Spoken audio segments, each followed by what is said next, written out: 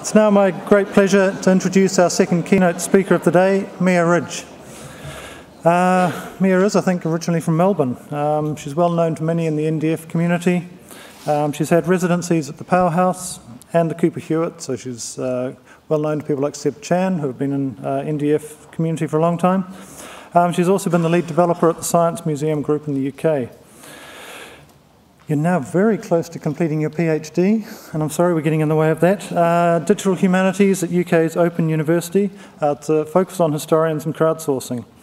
This work builds on her research interests in user experience design, human-computer interaction, open cultural data, audience engagement, crowdsourcing, and much more in the cultural and heritage sector. All of these are highly relevant to what we're doing. In today's talk, Mia is talking about participatory commons. And it's a framework that sounds to me like it's capable of pulling a lot of what we do together into some sort of collective whole. So, over to Mia. Thank you. First of all, thank you for having me. I'm actually quite honoured to be here because NDF is one of those conferences that people come back raving about. So I'm very glad to be here. I wanted to put up this question just to kind of have it in mind. I'm going to tell you some stories. Some of them are going to celebrate how far we've come to mark the difference that decisions that New Zealand has made about open content compared to some of the international sector. And the stories are also to remind us that ultimately our work is about people. It's not about licensing rights, it's not about metadata, it's about the people that are contained in those records.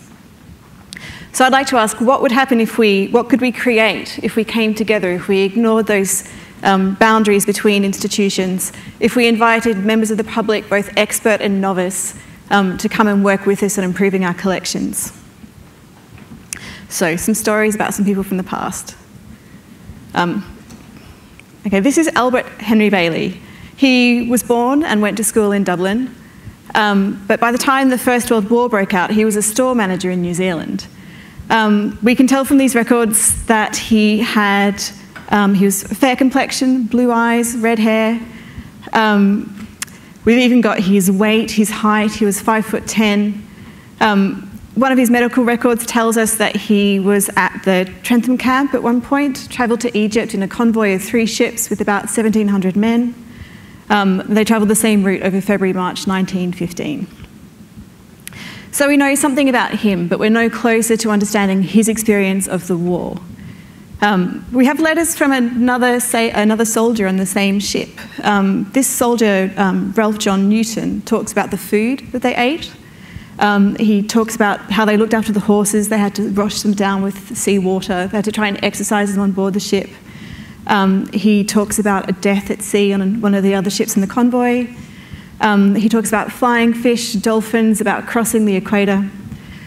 We've got all this because the letters that he wrote to his parents have been saved and are publicly available. Things changed when they got to their first engagement in the war. We know something of the experience of these men from other letters again.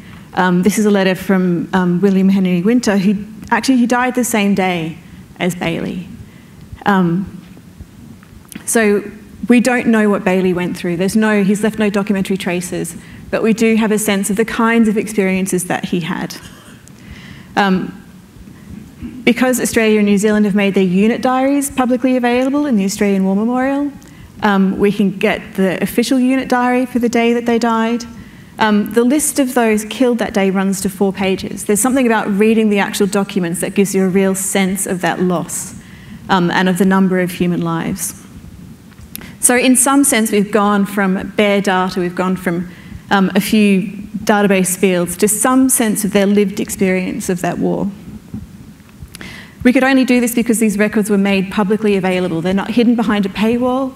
They were made findable, so people who've worked on SEO, they've worked on database structures, they've made those things, they've put a lot of effort into actually making it so you can do a Google search and find these records. And they've made them available in a format that can be collected while you're researching. So I've made little dossiers about the various men that I'm researching. England has made different choices about their digitisation strategies. So I tried to conduct a similar search for a different Albert Bailey.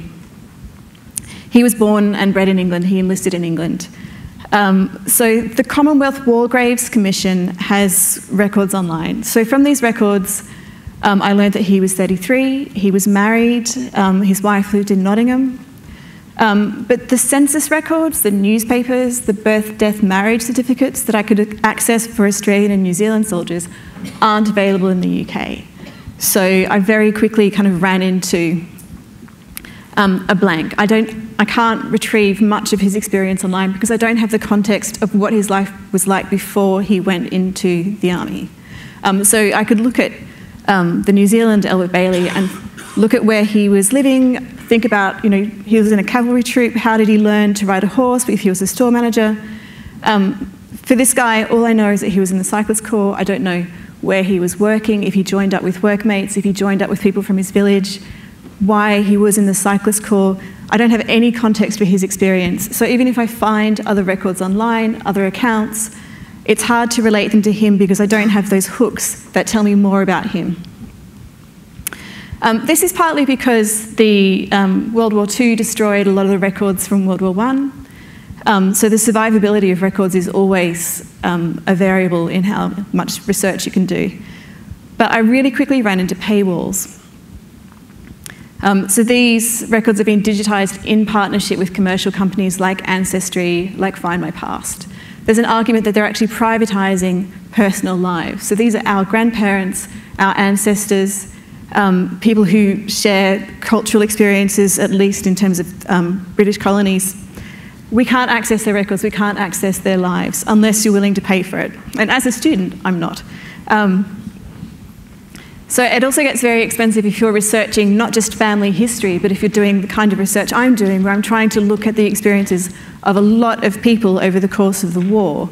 Individually getting certificates and access adds up really quickly. So the kinds of fine-grained historical work that people are trying to do isn't as accessible to these projects that are geared solely towards commercialising family history. Okay, but why did I want to access all these records? So unlike family historians who are generally trying to look at just one or two people, I was trying to provide context for the wider experience of the war, to really understand, for people who'd been in similar places at similar times, can we get some kind of proxy sense of their experience by looking at records from other people in the same situation at the same time? What battles had they been through? What was the landscape like? Were they somewhere where it was really muddy? Were they somewhere where it was really hot? Had they been at the front line long? Were they with a troop that was experienced, or were they with a troop that had no experience of the war yet? So I was trying to look at whether you could computationally generate context, because something like the centenary of the First World War is bringing lots of new historians into doing family history research, or just doing research on people in their street, looking at the experience of people from the same place as them or with the same kind of occupation, whatever. It's actually really difficult to get into this research because there's a lot of jargon, there's a lot of military administration to understand, and then you keep running into these paywalls. So I was trying to look at these records as part of work on the participatory commons. What is that? I'm glad you asked. But first of all, I want to take a step back and introduce you to some people.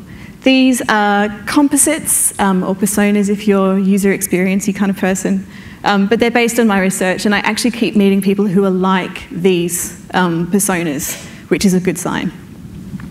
So we have two archival historians. Simone works in a primary school, so she likes to continue her historical research because she can only do it in the school break. So she travels to an archive. She photographs the crap out of everything that she can. She takes notes from some things. She comes back, and then she sorts through her piles of documents. Luckily, she's in an archive where you can do that because you can't take photographs in all archives. She's often working next to another historian, Andre, who's an academic historian. They've never had a conversation because they're not that kind of person.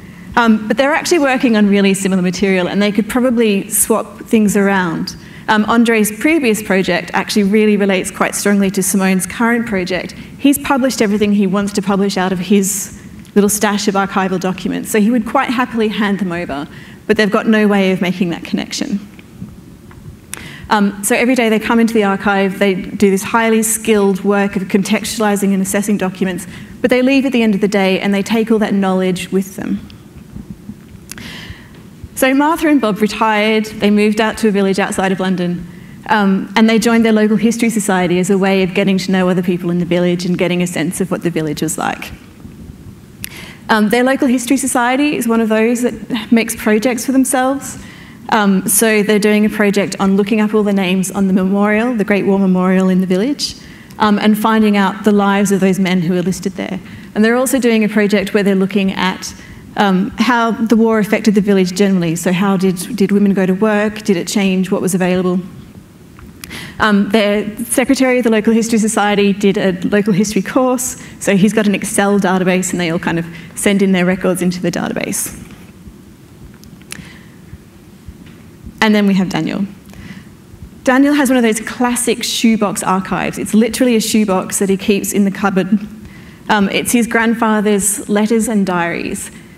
One of the things about the First World War is that censorship was really quite strong and people were on an honour system not to give away too much information. It was actually illegal to damage morale. So these were secret diaries and, that he kept with him through the war, and then kind of they've stayed in the family ever since. Daniel always wants to kind of find the time to transcribe these and leave them for his kids so that they can see on a map or some other kind of visualization where their great-grandfather went, what happened to him during the war. But he's busy raising kids and working and he hasn't done this yet. Finally, we have Nisha. She's a classic kind of procrastinator transcriber. So she's got a couple of young kids. When they've gone to bed, she'll have a glass of wine and she'll transcribe some records on this site called Old Weather, which is, strictly speaking, a citizen science or a climate science project that is transcribing ship's logs to get historical weather data that can be used by climate scientists. But these ship's logs also contain all kinds of sort of juicy little historical notes about other ships they saw, encounters that they had, things that happened at sea. So she enjoys feeling like she's doing something for science, but she also enjoys that sense of little strange encounters in the logs. And just to take, someone has actually already mentioned crowdsourcing, which is handy, but just to define it. I think particularly in cultural heritage, crowdsourcing, we don't pay people. In a way, it's very much like people are volunteering. It's just a sexier form of volunteering in some ways. But the tasks that we give people have to be meaningful. So it's not just busy work. It's not just tell us what you think about this exhibition and we'll throw it in the bin later. It's you have to be contributing to a common shared goal or some kind of meaningful research question. It's really easy to say that participation should be rewarding for everyone, but it's actually quite difficult for institutions sometimes to have that really keen-eyed focus on the experience of a member of the public, because it means giving them a seat at the table and involving them, or at least advocating for their experience when you're making decisions internally. So none of our friends know it, but they're all working in ways that could help each other. If Andre and Simone were actually able to share their documents, then they'd both be better off. Daniel's diaries contain information that would be really useful for the historians, it would be really useful for Martha and Bob. And Nisha would quite happily transcribe things for them if she was in contact with them. She could also start to mark up the dates and places that would help Daniel generate the map to show his kids. So you can probably guess this is all going somewhere. But first of all, I wanted to bring in a new player, the cultural institutions. So far, New Zealand, I think, is doing really well. It's easy to find content. You can usually access it easily.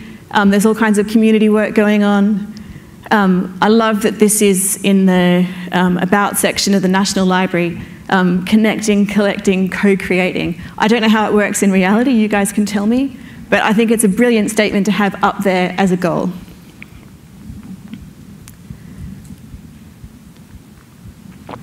But it's not always easy to find structured data.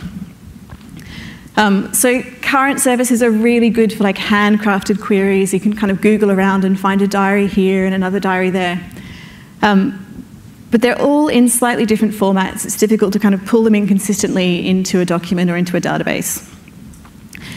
for my current project, I really need lists of battalions for all the Allied forces. And I know because I've talked to people here, it's actually very difficult to get one for New Zealand. It's difficult for almost every country, partly because there's a lot of battalions. And they changed over time. But it's also, I think, that no one institution has ever needed to produce a list of battalions, a kind of definitive authority list of here are all the battalions that we know about, including the medical corps and all kinds of other things. Because we base our collections records on our collections. And if we don't need to record something about a particular unit, it's not going to be there. So we don't have those kind of comprehensive structured data sets that would make things like computational history or digital history easier. And I think digital history methods only become transformational when they work at scale.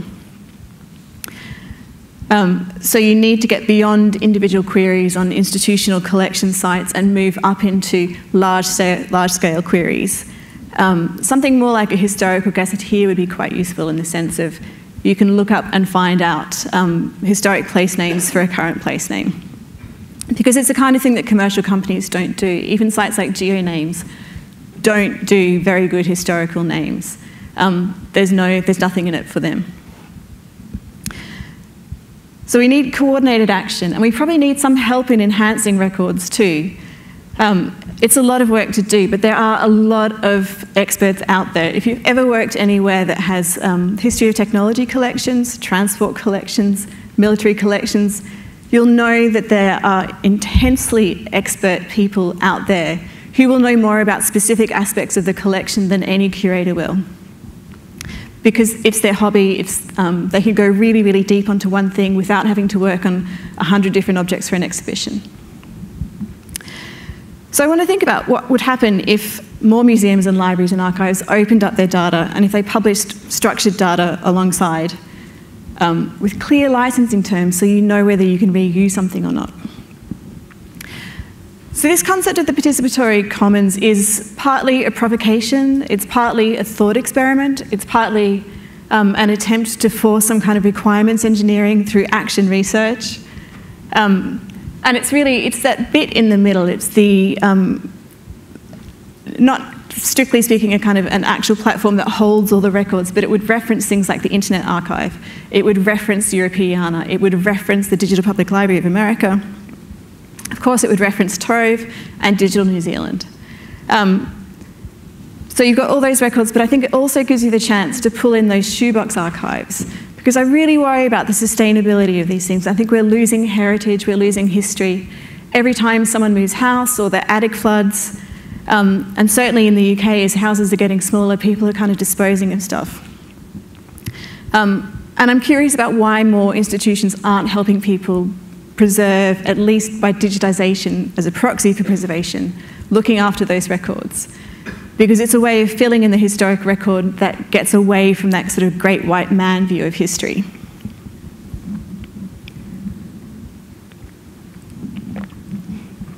So I said it's participatory. It's not just a document store, it's not just a giant aggregator.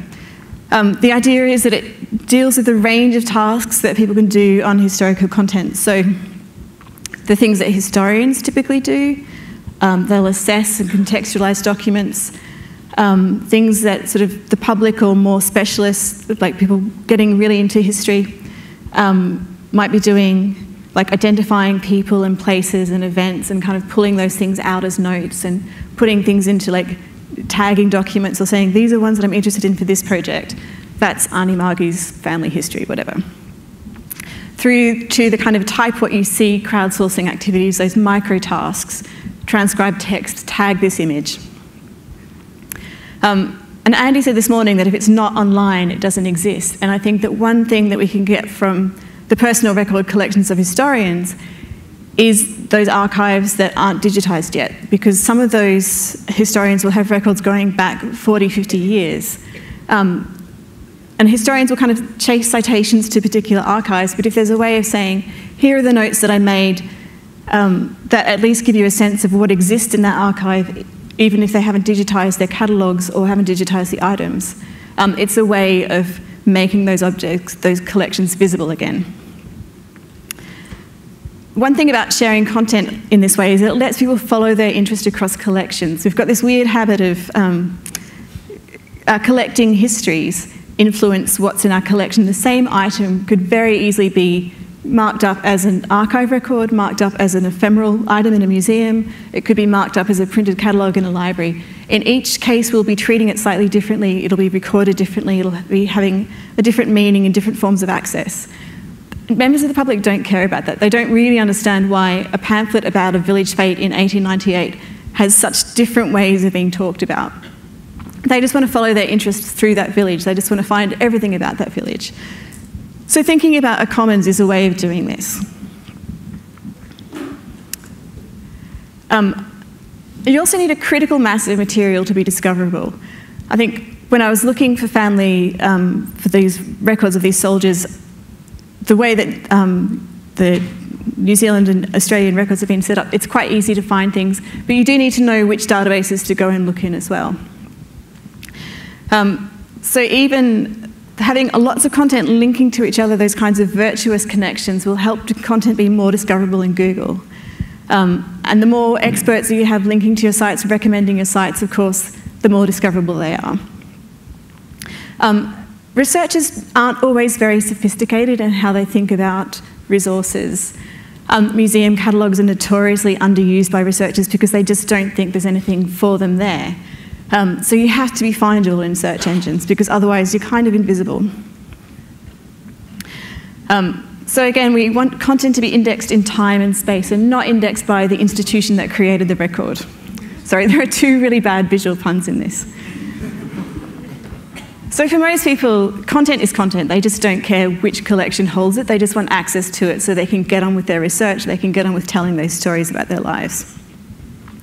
But I'm not suggesting one platform to rule them all. It's more like a kind of a Unixy, small pieces loosely joined idea, which is partly useful because it helps you respect the kind of messiness and the specificity of the records that you hold. You don't have to try and squish them into an aggregator and make them look the same as every other record, which is what you see in some of those sort of big Europeana and DPLA style aggregators. So the participatory commons supports niche uses. The whole idea of having a platform is that you can build very specific focused interfaces on it that look at very specific questions. So it might be the history of a village, it might be the history of a family, it might be the history of an occupation. It could be anything that you can think of. But these niche projects allow you to have more focused sets of content. They get away from that flatness or that drabness that you get when you get these giant aggregators when you cannot find anything even though you know the records are probably in there somewhere. Having this kind of idea of a participatory platform as a service means that you can tailor the interface to the data that you have. So if you're working on early modern England, the requirements for you are going to be very different than if you're working on 1950s Auckland. You want to design an interface that responds to the content and responds to the needs of the users. So niche projects can help get through that sort of sense of wading through giant data sets as well. They also let you do things like tailor the functionality to the content. So this is the obligatory shout out to Tim Sherratt. And I found this really useful in my own research, where I can do one search on his site and search all the Australian collections for World War I records. If every country had this, my life would be a lot easier. And the thing that I love about this is it's a screen scrape. He didn't have to go to endless meetings and kind of agree on interchange standards and crosswalks and all this kind of stuff. It's just like scrape the content and search it that way. It's not perfect, but it is so much better than going to 7 different databases, never quite knowing if you've remembered the right syntax for that search engine or if you're thinking of the other one and you've got it wrong.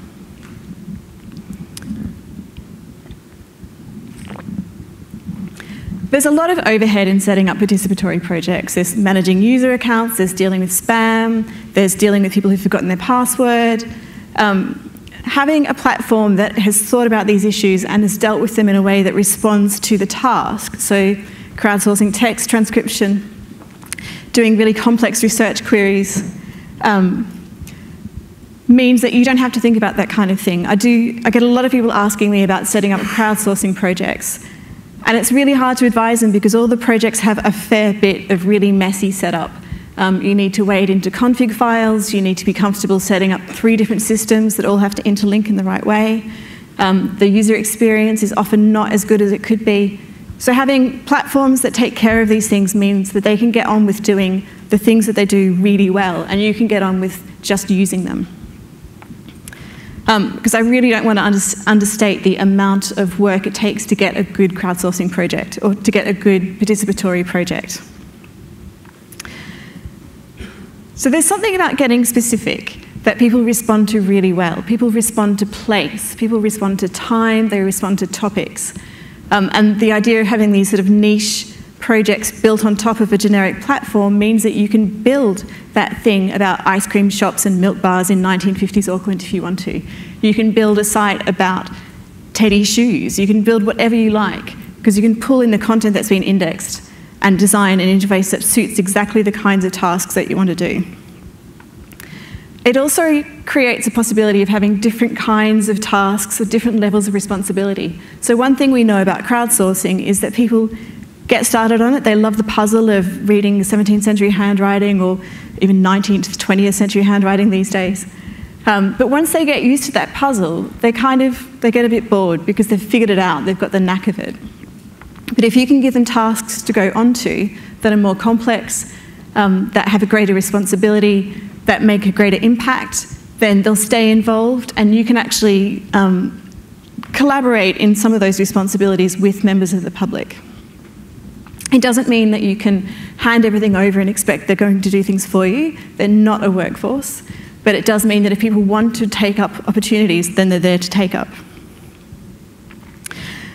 So I said it's a provocation, it's a thought experiment. It's inspired by probably a very sort of social history view of history from below. But I think there's something about this combination of a large underlying repository, the ability to pull in very local records, to pull in personal records, that makes it quite a powerful response to some of the larger digitisation projects where it's the classic 18th century white men, all their correspondence is digitised and there's huge amounts of archives that have not even gotten any money for conservation. So if this is also ace, why isn't it happening? I think people are still a bit protective about their content, but maybe it needs to be a bit more like you're sending your content off to a party. Let your content get out there and mix. We've got the mashup competitions over here. You guys are thinking about this already. Hopefully it's not too scary as a concept. So there's a number of barriers. And I'd love to know why people aren't taking on the challenge of digitising these personal collections that people have, because I think we are losing them. I'd love to see something like flying digitisation squads or people in libraries training young people to get their first job out of school, to be digitally literate, digitising people's records while they do this. I think it would be a great use of a local library or a local archive as that kind of real community space. I think we also need to think about the shoebox archive of today. It's a phone. Unlike the documents in a trunk, phones can be dropped in the loo, they can be left in taxis, you can be mugged. You've probably all had a friend who's lost all their photos or their family holidays or whatever. It's not only that we're storing more and more of our lives in these devices, we're also storing more and more of our lives in other people's spaces. So GeoCities, TwitPic, Posterous, they've all gone, and there are other services that will go too. And it could be your wedding photos, it could be your kids' first steps, it could be your granddad's last conversation. We're really at risk of losing some of these things, and I think thinking about how platforms might help you deal with legacy software, with archiving these things, talk to Bruce to get him to help you with that. Okay, so copyright is not fit for purpose. It's not helping people get a livelihood from creating content. It's kind of having a stifling effect. We all know this. There's a lot of commercial pressure to privatise records, and particularly in the UK, people see it as the only way that they can digitise content, but it means that things like newspapers are locked up for 20 years or 10 years, and unless you can afford a subscription or get to London, you don't really have access to them. I think one issue is that the commons is a really crappy metaphor. It's based on access to physical property and land. It's embedded in concepts of community, of particular types of use of land. So commons doesn't really grab people as a title. We need to find better terms. This is me with the thesaurus, trying to think about other terms. I wanted a self-explanatory name, and so I did some focus group research, i.e. I went on Facebook and asked my friends, which of these terms mean anything to you? And the nearest I got was collaborative collections. I really liked cooperative because I thought it had that kind of same sense of people working together, but it sounds a bit hippie, apparently. Fair dues. But all these terms, they're awkward to say, they're long. There's nothing, we need a kind of short, snappy term that says something. So if you think of anything, let me know. Orphan works, certainly in the UK, up to 70% of records can't be put online because we don't know who the creators were, we don't know what rights are associated with those records, which is a crying shame because it's 70% of the UK's heritage that isn't available online. There are big design challenges with designing for different audiences. Academic historians have very different reward structures and concerns than avocational historians who are quite happy to share things generally as long as people treat their content with respect because it might be about their family. As we start to get into these giant digital databases, we're creating privacy issues. So when you get to the point when you'll know everything about someone who lived 100 years ago by connecting different databases, it's not only their life that is suddenly exposed in a new way, it's the life of people around them, their descendants, people who are associated with them. And we don't really know how to deal with this yet. Aggregation flattens data.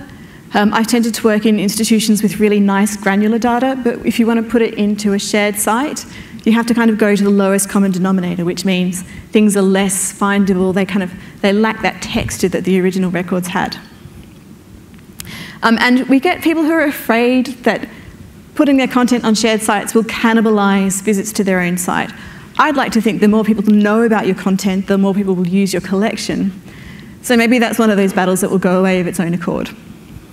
And I think one thing we have to be aware of is if we don't do it, someone else is going to. Google's Cultural Institute have tools that institutions can use to put their content online. I don't want to be all paranoid about Google, but we don't know exactly how long they'll sustain these services. We don't know how it fits into their business models. The people working on them are individually great, but they are working for an institution with a sometimes problematic history. And then you get things like this. Have people seen History in Pics and those kinds of sites? I think they show the thirst for accessible, relatable images, but to me, they decontextualise records. They kind of go for the image that will viscerally grab you, or the image of, there's a lot of Marilyn Monroe on these sites. They're yanking content out of its time. They're taking it out of its context. They're presenting it purely as this kind of like flattened yes, no, hot or not moment. And I think that is subtly damaging to the historical record. And both of them, in picking out these highlights, undo the work that we think so carefully about in being representative, in thinking about communities, in thinking about the voices that we present. And it kind of goes back to this sort of great white heroes. So, how am I doing for time? Okay. I'm currently working in Dublin at Trinity College. I'm working on a project called Sindari. And when I put in my proposal, I sort of basically decided to act as if the participatory commons already existed, because why not? It's one way to make it happen. The Sindari project is aiming to provide historians with tools for contextualising and sharing their research. So, like me, they're very interested in how historians work, how it's changing with digital technologies, how technologies might influence people to share or collaborate a bit more. They have two areas of focus. One is around medieval documents, and the other is around World War I, because it gives them a range of the likely issues that they're going to encounter and a kind of coalescence around the concerns at either end of those periods. And I have to say, doing a research fellowship for someone who's used to working on exhibitions and publications, it's amazing. There's no deadline at the end. So it gives me time to experiment in a way that I don't get to do in a day job. So I was trying to sort of work simultaneously on the technical requirements and the cultural requirements for something like a participatory commons, as well as building a niche project that would help to test the reality of this kind of infrastructure. It's a 3-month project, so it was very squished, sort of less than ideal, but that was what I had to work with. So one thing that I wanted was a list of locally relevant names, so places, concepts, events, activities, things that were about World War I, because that's what I was working on. And this is actually Gallipoli again. You can see that names like the farm, it's very contextual. You couldn't Google the farm and expect to get this record because it's such a generic name. And these names are really specific. They came into very intense use for a very short period of time. They don't exist as places in things like Google. They don't exist as places in things like geonames. They only exist in this very specific content of this sort of very specific cape at a particular moment in time. And what I really wanted was for these names to be available as linked data so that I could link out to other things, so I could say, when I'm talking about the farm, I'm talking about the same farm as these records here. And I wanted to be able to train sort of software to recognize these terms and to say, I understand that the farm here has a specific meaning. It's not just someone asking how the cows are doing at home.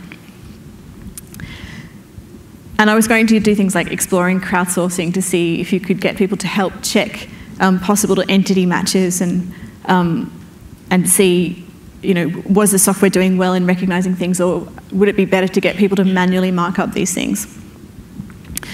And I thought, it's the centenary of the outbreak of the First World War, so naturally there'll be a lot of structured data because there are so many digitization projects going on, there are so many participatory projects going on, everyone is spending money and getting excited about the centenary.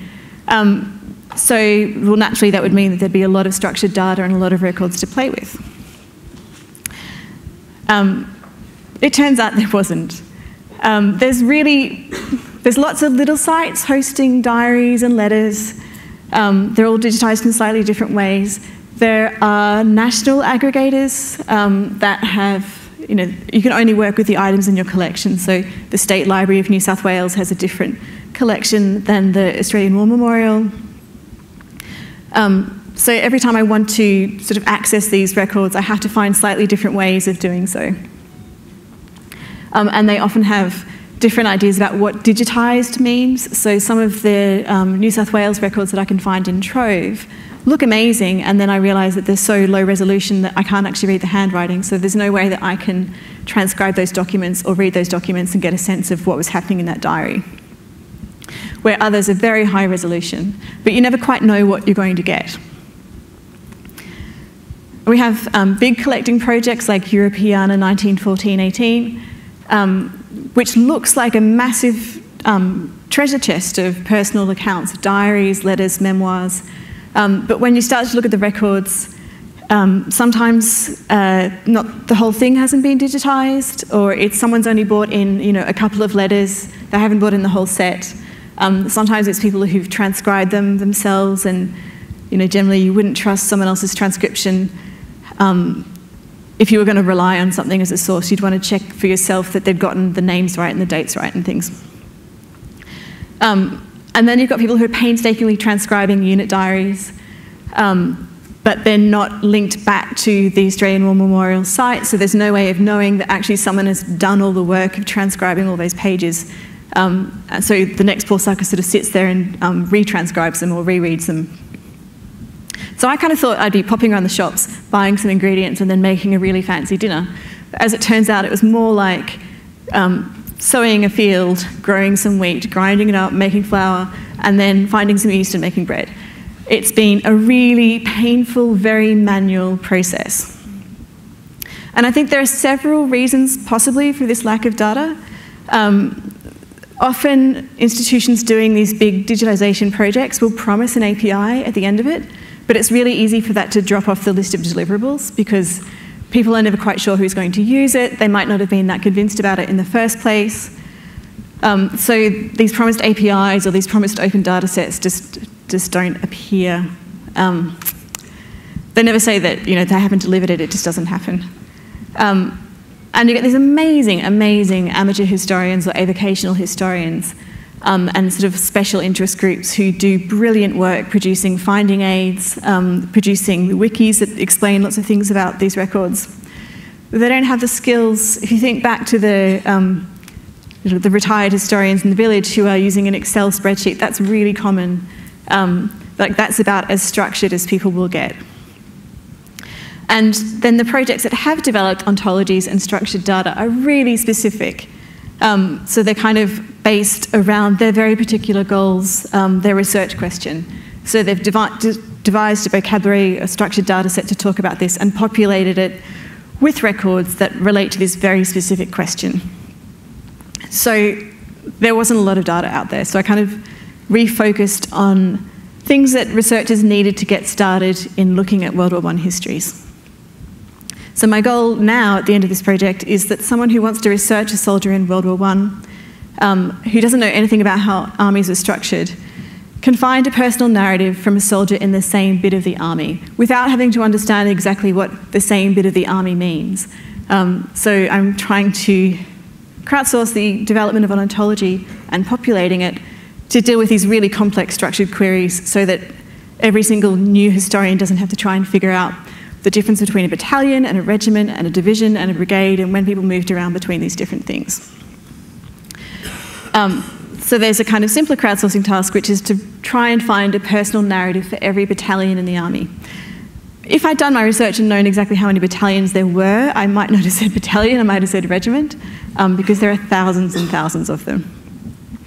But people did have different experiences from different battalions in the same regiment, so I think it's worth trying to get there. So if I want to know what life was like for the man on the left, because he's my great uncle, but he hasn't left any documentary traces, I'll take the diary of the guy on the right as being good enough. I'll say I will still learn something of his experience. There's always a gulf in terms of personal histories, sort of socioeconomic status. It's never going to be an exact proxy, but as some sense of what it was like to go through this incredibly intense experience, I'll take that. But it's really hard to find this content online at the moment. So I'm trying to crowdsource the process of linking these personal narratives that exist out there to battalions. And then there's a whole geeky bit, which digital history sounds really sexy, but actually it's a lot of data entry. So I'm working with people that I've never even emailed, let alone met, to design and populate a data structure that will let you say things like, where was the 27th Battalion in June 1915? What was going on? What experiences were they having? By creating structured data that will support these questions. I'm using a wiki for it, which is not ideal, but it was a kind of quick and dirty solution. So the sense that I have is that people get excited about big data, but at the moment it's very much handcrafted data. You can't run these queries and easily get reliable data out because history is messy, where people are messy.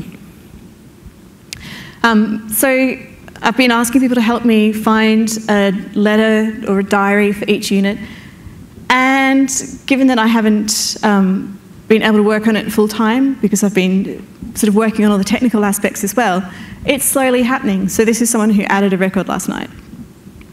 And I think it shows that a collaborative collection can provide the historical content that kind of has that specificity of the niche call. I think there's also an emotional call here that helps with motivation, but it shows the power of the niche project. So, coming back to this question of what could we create, I tried to create one tiny thing. I've uncovered all kinds of issues with it, but I think that process of working out exactly what's not there is useful because it means you've got a goal to aim for. So I think we should try and find out what would happen if we did this. I think New Zealand's institutions have already done a lot to open up. There's a lot of really clever work that's being done. There's obviously really clever people here. But it's up to you guys to keep pushing. to make something that is actually better and bigger than the sum of your parts of your individual institutions. So thank you.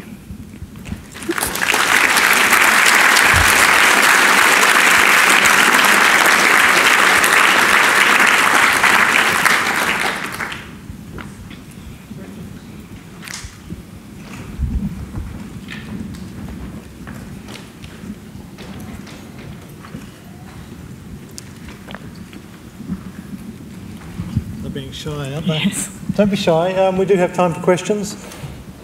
Oh, there's one coming in the middle. Thanks, Hugh. It's not a question. It's a comment.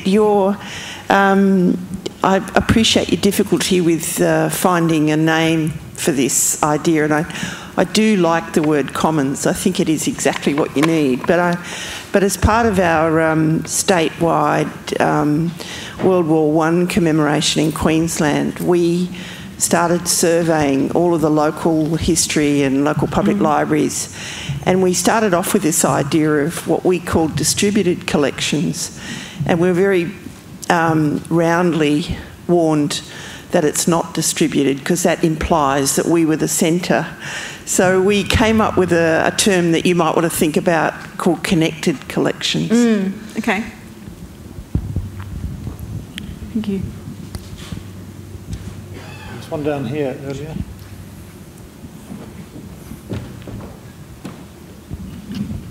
I was just thinking, like you were kind of saying,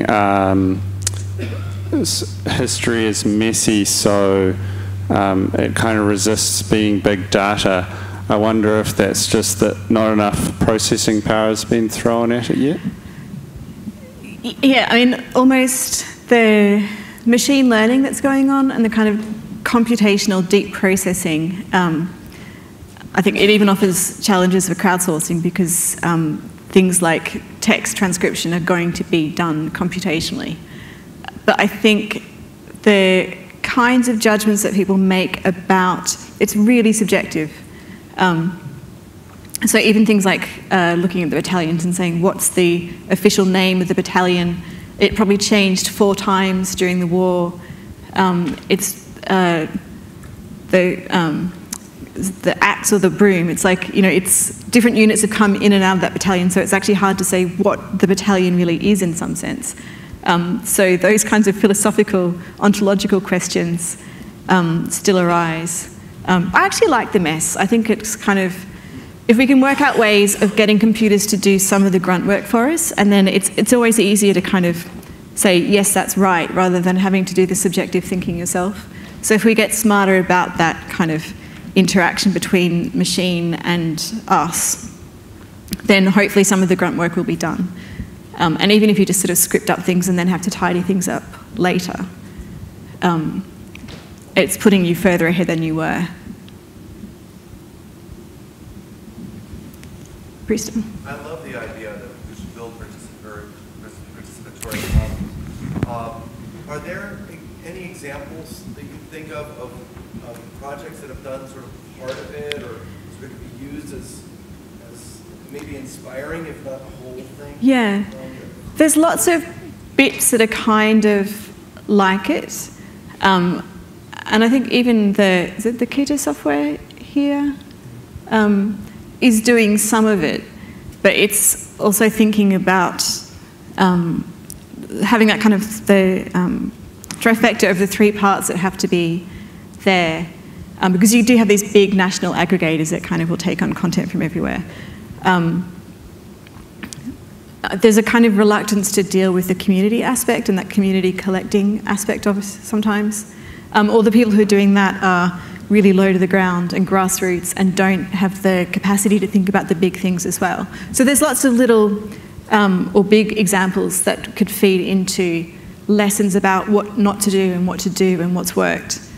But hopefully it's just a matter of kind of bringing them all together or creating links between things without actually reinventing any of it. Yep. Oh. We're trying to do that at the moment in South Australia with our Red Cross Letters project, where we have in the State Library of South Australia all the missing person files for the Red Cross in South Australia, $3,500. And what we're doing is, I'm reminded by your photograph of the two gentlemen in the boat. Those files are not only about the missing person, we've got information about the witnesses and the last people who saw them or saw them in hospital before they were blown up. We link that with the Imperial War Graves Commission, our photographic archives, with the community. It's been put online. People are putting faces to the names, to the records of the witnesses as well as the missing persons. And we're also linking it to the obituary pages in the newspapers. And it's rippling out across the whole community. So we've got people from all over Australia whose ancestors were in South Australia and were recruited, joining into this project. We're thinking about 10 different sorts of records, including those out in the community. And do you have any lessons that you can succinctly share in 5 seconds? You've got to get the background infrastructure right first, and the other thing is you've got to get out there and promote it. So we got a lot of television and radio and print on that, which meant people started coming to us there. So you've got to tell the story. I've just got an observation and then a question. It's interesting how often in the common lexicon we resort to this term, the lowest common denominator, and we seem to forget the highest common factor, which should always be the goal in these kinds of things. How can we get to the highest level of commonality? And I think that's something your project really aspires to. And it's important to remember that corollary to the lowest common denominator. My question was in terms of motivating people who might be participants in crowdsourcing. Is there much work being done? Have you thought of using digital badges as a motivation? So you might demonstrate a competency in 19th century handwriting transcription before moving on to image identification, something like that. Is that something that's been done or that you're interested in? There are many, many, many words written on the subject.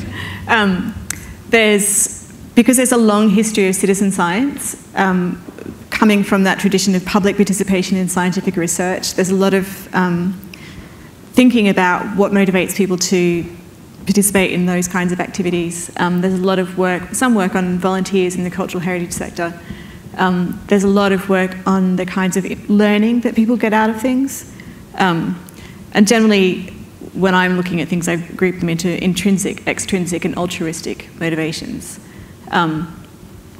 So the badges, gamification, they all kind of fall into the extrinsic thing. But there is something in the kind of micro-credentialing. So I think for historians to finding ways for different people with different concerns to get credit for the work that they're doing. So if someone shares documents from an archive, it might be that they don't actually have any interest in nursing records, but they've shared them because they happen to end up in the same box and they've photographed them. But it would be great to give them a way to get some academic credential, or to say, you know, this is someone who spent time in the archives, which is the mark of a historian. But I think they need to be really carefully designed to match the motivations and interests of people, because it's a very tricky area. Oh, Pip, we've got one down here who's been hanging out for it, and then we'll come back up to, sorry, Rick, we'll come back to you very soon. Chris, over here. Thanks, I really loved that talk. There was a bit where you started riffing off Unix philosophy and you started talking about small ontologies loosely joined, and I was really taken by that, and then I started thinking that I don't really know what that means. Okay. And like, I thought in one breath it might be that you've got ontologies that are particular to specific collections and you have really dumb links between those, and the other is that you might have ontologies and kind of crazy mappings between ontologies and turtles all the way down, ontology, mapping. I was wondering if you could expand on what you meant by with that phrase, small ontologies loosely joined. Okay. I think it's actually David Weinberger's phrase. There's also something Tim Berners-Lee said at an event once. For me, having worked for a long time in cultural institutions that were trying to get our data to go across things, so the Science Museum and the Wellcome Collection have a lot of items in common. but that whole dream of the kind of follow your nose thing where, you know, when I say title, I really mean name, and when you say name, you mean title. The way that our collections are based on decisions that were made 180 years ago mean it's really difficult to follow your nose because you'll just end up running into a wall. So the idea is really that you do the vegetarian version, you drink your own champagne of eating your own dog food. You make ontologies that you need, you get the structured data that you need, and then you share them with people and find matches between things.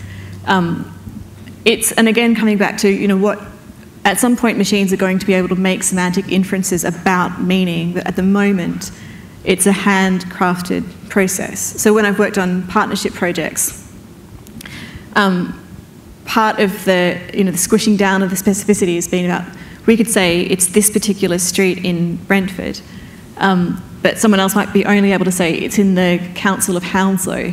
So you kind of, you have to make sure that you design systems that will deal with that highest common factor as well. And often people don't because it doesn't figure into the immediate user needs. But I think we need to be thinking about retaining as much of that specificity as possible. So yeah, if you create your own ontologies and use them and make sure they work for the material that you've got, and then try linking out to other people's ontologies.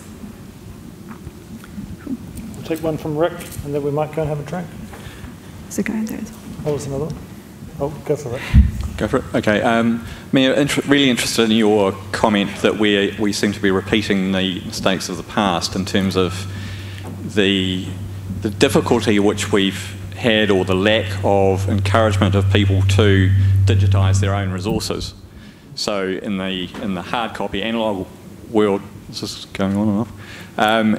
In the analogue world, very difficult to encourage people outside the environments that we are here to spend time digitising their own resources and putting them up.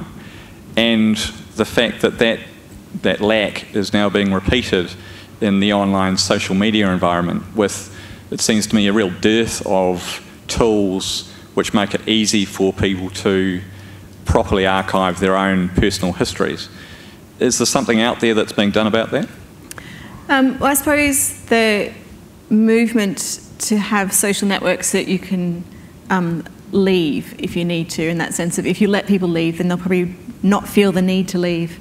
So you can export your data from Twitter, or you can export your data from Facebook. It's a terrible archive if you've ever looked at it. It doesn't really have any of the richness of the social relations. There are some people who are really, really keen to digitise things. So something also about moving to Ireland, where people kept telling me about these collections that they have that are amazing, you know, several centuries of house deeds or whatever that they've got. And even for the World War I stuff, people feel a responsibility to do something with these records. You get people who merrily just kind of chuck out old documents as well. So maybe it is something about sort of marketing the process in a way that says, you might not be interested in this, but this contains stories, this contains lives, these are traces of real people.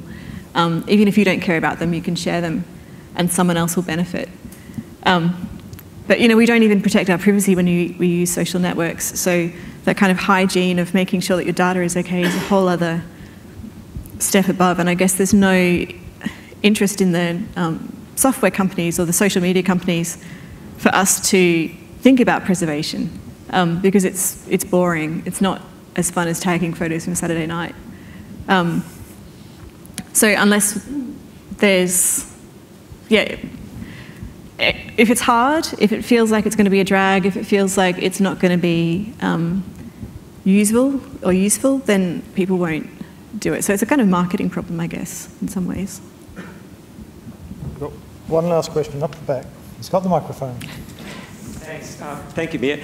Just a question about the aggregators, big aggregators that you mentioned, so the DPLA and Europeana, Trove, and even Digital New Zealand. How far away do you think they actually are from being platform as a service and participatory commons? And do you think that they could or will get there, or will they stay as kind of digital takeaways? So Europeana has something like 1 million lines of Java code. It's really hard for them to deploy new things. There's a kind of legacy. They're definitely all exploring it, but I think they also cultural institutions are really chicken or the egg. Like, they need to see the demonstration that people will help transcribe things, or that they will help catalogue things, or they'll do these things before they'll invest in making platforms. But because they have open APIs, anyone else can pull in their records and do things. But what I found looking at the Europeana ones for the roadshow collecting days is the records were in really odd formats sometimes. Sometimes it was like an entire PDF, and sometimes it was 72 individual JPEGs. And so some of their back-end systems are a work in progress, which I think it makes it hard for them to respond to these things. Thanks. Righty, well, let's thank Mia for her talk today. And thank you, definitely just for you.